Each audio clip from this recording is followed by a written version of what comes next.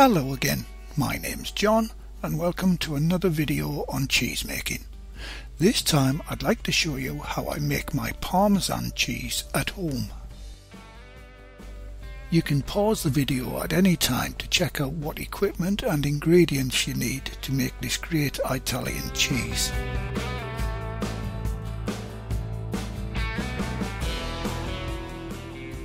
I'll add a link in the description for where I buy all the ingredients and equipment I use in this video. Everything is available from Goat Nutrition at www.gnltd.co.uk.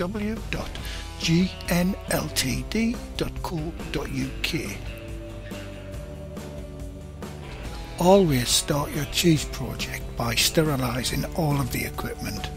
I boil mine for 10 minutes in the pan that I'm going to use.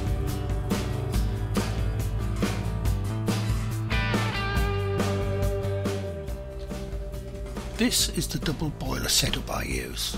It's much better and gentler for heating the milk than using direct heat.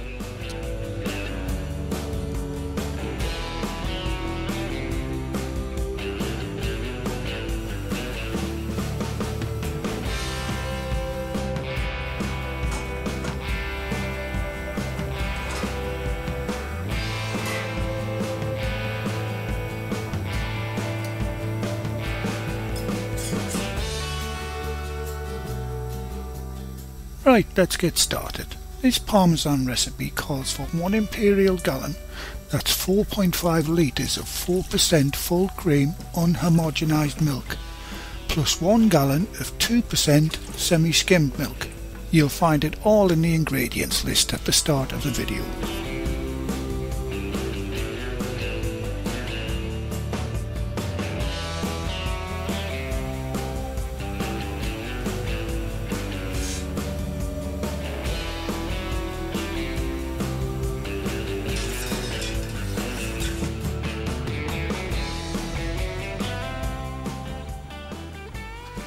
For this Parmesan recipe, I need to heat the milk up to 34 Celsius, that's 92 Fahrenheit.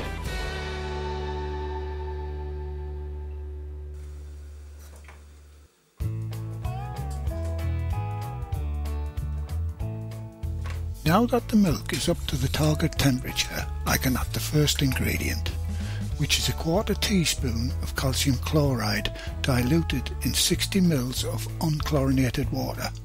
I just use bottled water for this.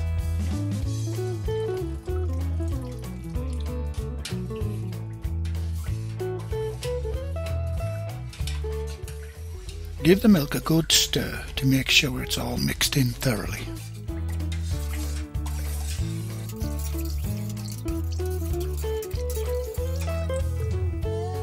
An important point here, even though the heat is turned off, I notice the temperature creeping up a bit, so I've taken the pan off the double boiler. Watch out for that because it can catch you out. Okay, a quick word about the culture needed. When making a Parmesan style cheese, we'll be dealing with relatively high temperatures later on in the process, so we need a starter that can handle the heat. So I'll be using what's known as a thermophilic culture, as opposed to the mesophilic culture I used in making the cheddar cheese.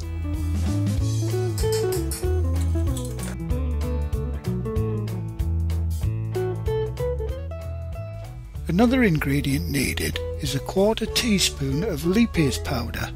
Lipase powder is used to add flavour and a smoother texture to homemade cheeses.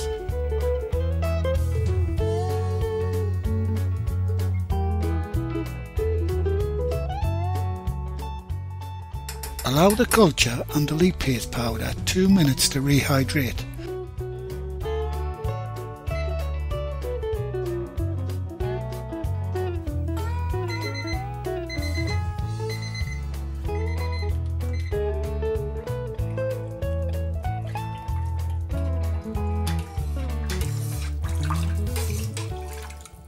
Then stir it in for 1 full minute.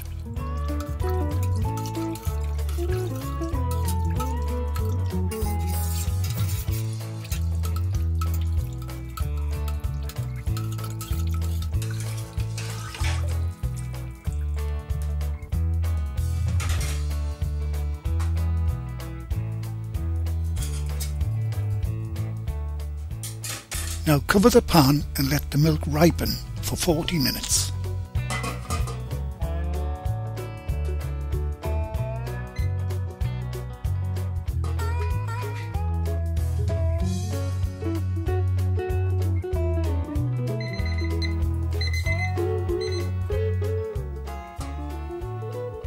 Time to add the rennet. For this cheese it's half a teaspoon, again diluted in 60 ml of unchlorinated water. That's about quarter of a cup. Then stir it in for 1 full minute.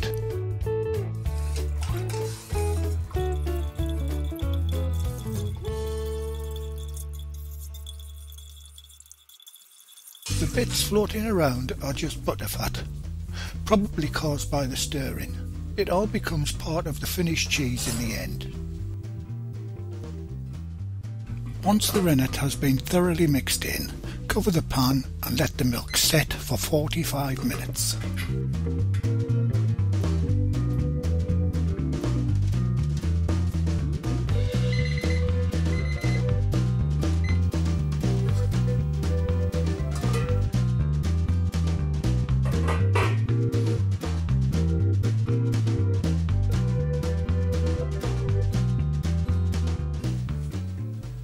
After 45 minutes, check for a clean break.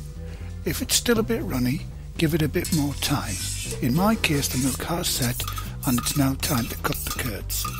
I'll start by cutting approximately half-inch spaces one way, then the same across the other way, with a few undercuts later. But I need to get the curds even smaller, so I'll use a whisk. The ultimate aim is to get the curds down to about pea size.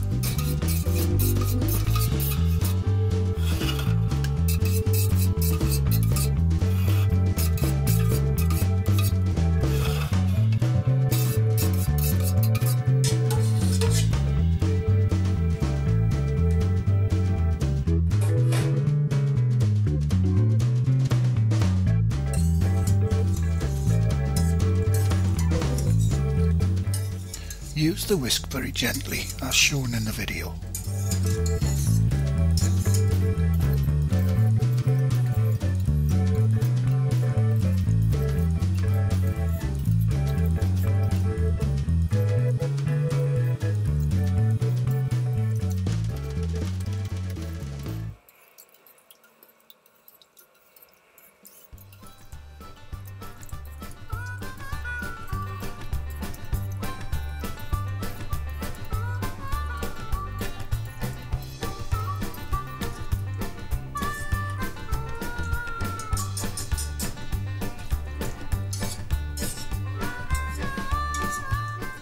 Now that the curds are a bit smaller, I let them rest for 10 minutes before I start the next stage.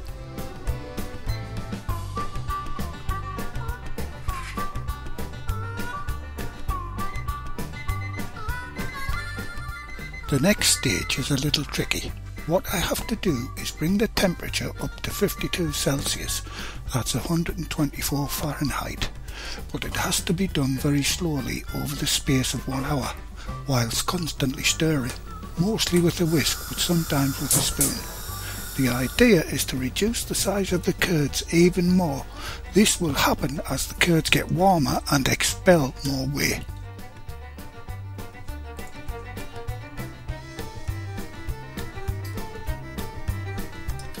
Right, I've lit the gas and set the timer for 60 minutes. If I think it's warming up too quickly, I turn off the gas for a while and then turn it back on if it's not rising quickly enough. It's quite easy once you get the hang of it.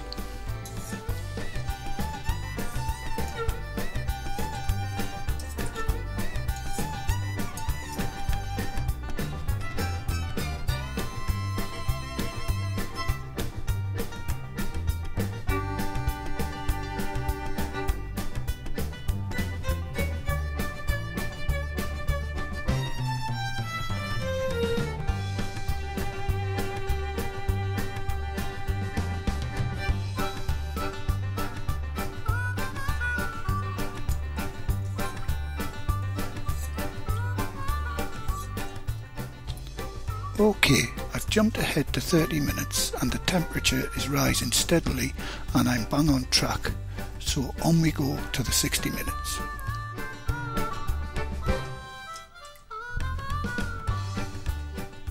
Notice how much smaller the curds are getting as the heat rises.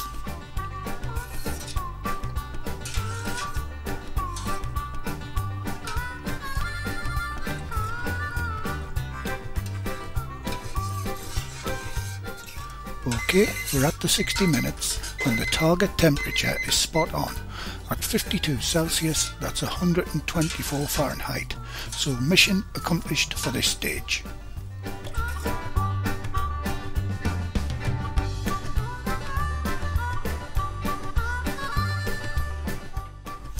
Now we can give the curds and my arm a rest for 5 minutes while I prepare a cheesecloth lined colander in the sink.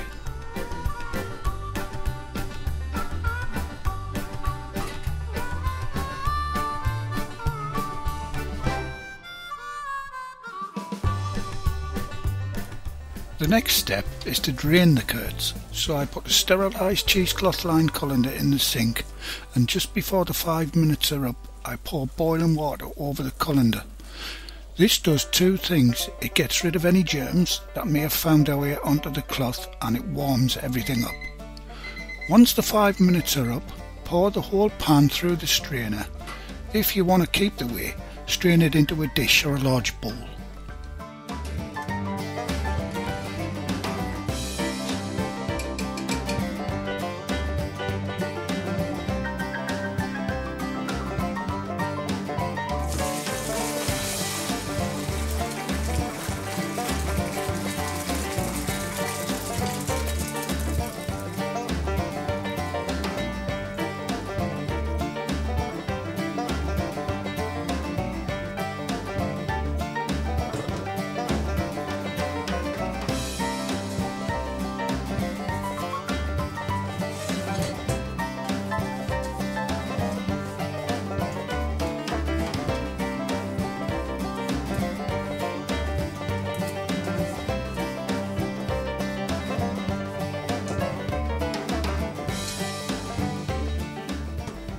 Once you get all of the curds out of the pan, cover with the cheesecloth and let it rest for a further 5 minutes.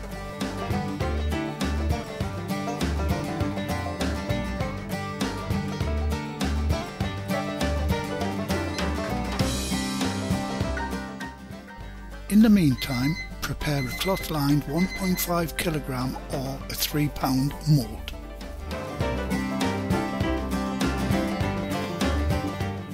Once the 5 minutes are up, start filling the mould to get it ready for its first pressing. I got distracted for a couple of minutes sorting out cameras for the video, so the curds have been resting for about 3 minutes longer. That's why they've matted together a little more than usual, but they'll be okay.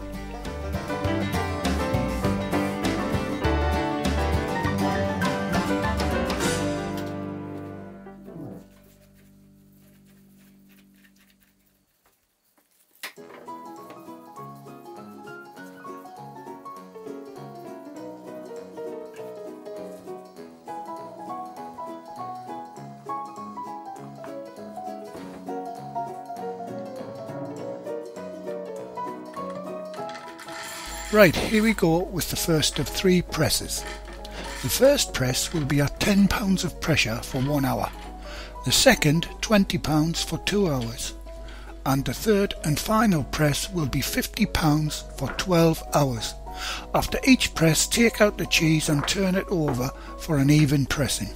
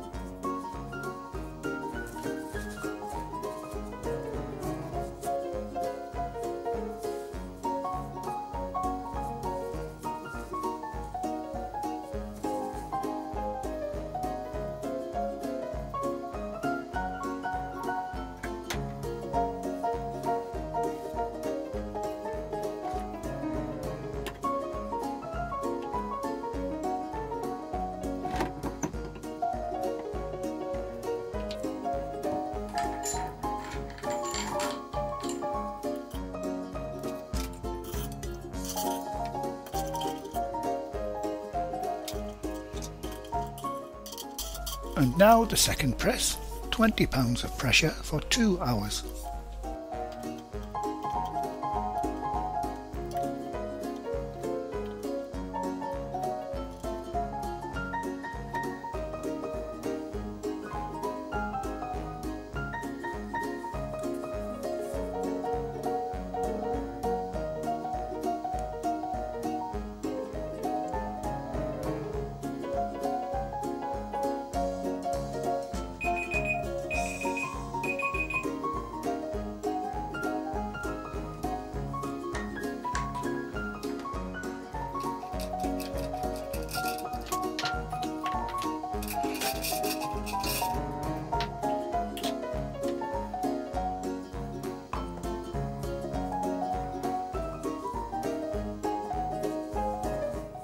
Once again, take out the cheese, flip it over and back in the press for the last time at 50 pounds of pressure for 12 hours. Notice how the cheese is starting to look a lot more solid now. There will always be a few cloth marks on the cheese, but that won't affect the finished cheese in any way.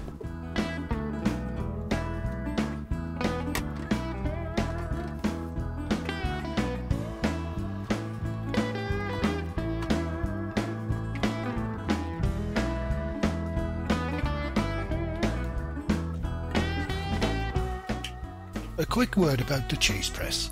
I have a detailed video on how this press works on my channel and where you can get hold of one. They're very reasonably priced and extremely well made and should last you a lifetime of cheese making. Just hit the cheese press button on the screen and it'll take you to the press video. If you want to take a quick look at the press video, hit the button and this video will stay exactly where it is until you come back.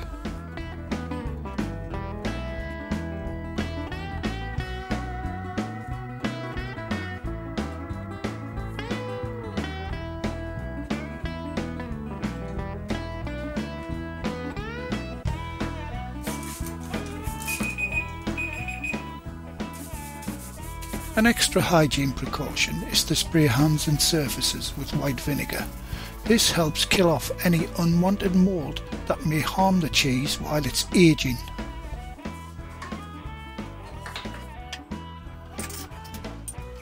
Right, it's 12 hours later and it's time to get the cheese out of the press and into the 20% salt or brine bath.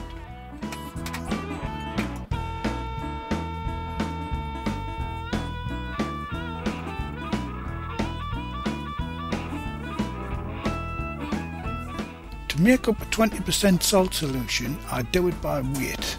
Say, if you add 800 grams of water, you would need 200 grams of cheese or kosher salt. Don't use ordinary table salt, as it contains iodine and other chemicals that would kill off the good bacteria in the cheese.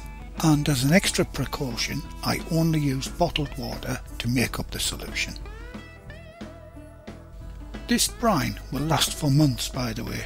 I've had this one for 6 months. I just add a little more salt now and then. Another quick tip: before putting the cheese in the container, take out half the solution first, as it's too expensive to waste on an overflow. Also, if your cheese doesn't float, then that means there's not enough salt in the water.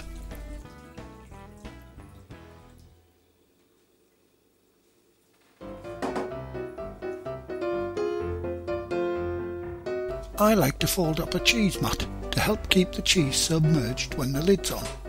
The cheese has to stay in the brine for 20 hours, turning it over halfway through.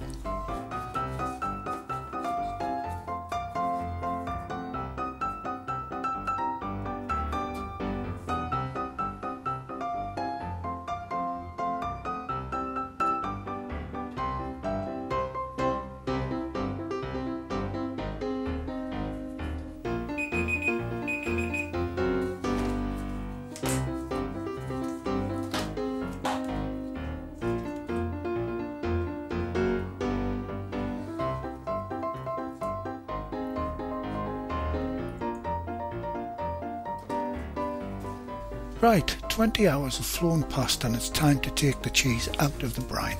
Pat the cheese with a paper towel to remove any excess liquid. Now cover it with a clean cloth and allow the cheese to air dry for 2 to 3 days at room temperature.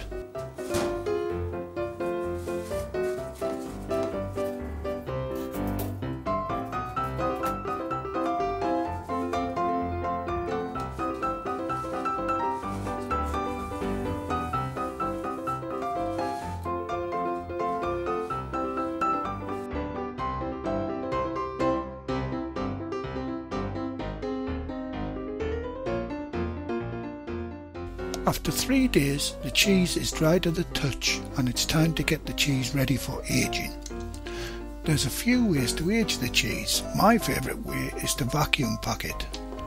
This next step is probably not absolutely necessary, but before vacuum packing I give my cheeses an application of this protective cheese coating. This is just an extra precaution I use against mould. I just use my hand to apply it all over the cheese. Once done, it takes about 3 hours to completely dry.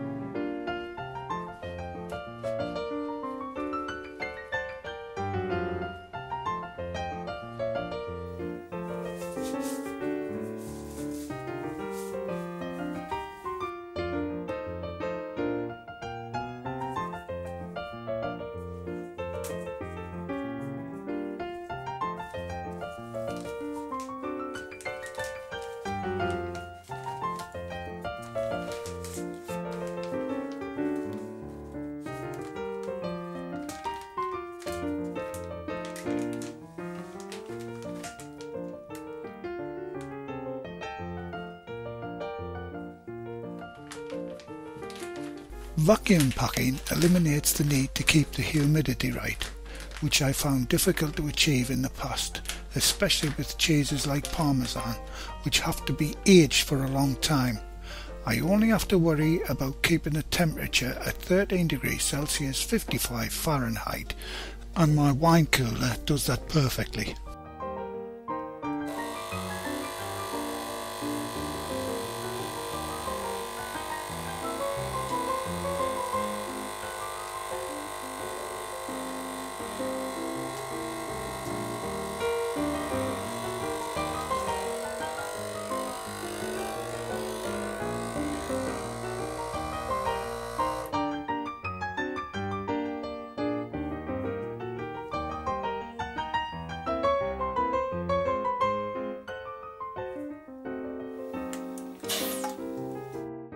There we go, one wheel of Parmesan cheese made at home. Now this cheese has to be stored at a temperature of 13 degrees Celsius, that's 55 Fahrenheit. And like I said earlier, I keep mine in a wine cooler. During the first 2 weeks, I'll turn this once every day, and then I'll turn it once every week, and it has to be aged for at least 1 year.